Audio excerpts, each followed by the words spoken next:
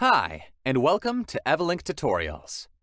Together, we will add and set up a new integration, the Virtual DC09 Receiver, into your evalink Talos account. From your evalink Talos dashboard, navigate to the menu Company and click on the tab Integrations. Search for Virtual DC09 Receiver and click on Add Integration. Then, click on the Submit button. Now, the next step is to enable and configure the Virtual DC09 Receiver on your site so that you can allow communication between your DC09 alarm panel and evalink Talos. To add the Virtual DC09 Receiver integration to a site, navigate to the menu Sites, pick the site to configure, click on the tab Integrations, and then click on DC09 Receiver. To enable the Virtual DC09 Receiver, click on the button Enable Virtual DC09 Receiver.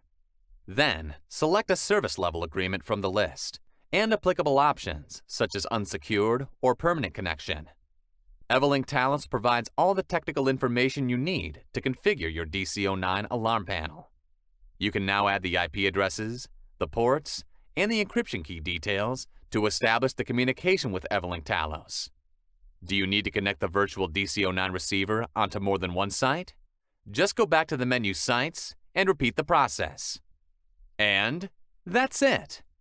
You have now added and set up the Virtual DC09 Receiver integration into your evalink Talos account, where you can manage alarms from DC09 alarm panels quickly and efficiently.